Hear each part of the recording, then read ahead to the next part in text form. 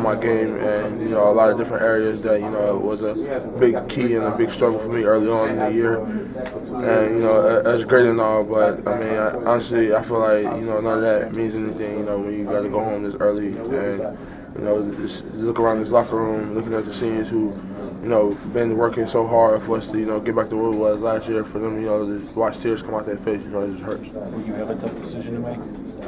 Honestly, I will, when it's all said and done. But that's a couple of days away. That's a couple of weeks away. That's something I got to think about and play out in my head of what I'm going to do. I'm not looking to make another season tomorrow night. That's weeks away. Right now I'm just looking to enjoy the guys that's here right now and try to pull everything good I can out of this situation right now.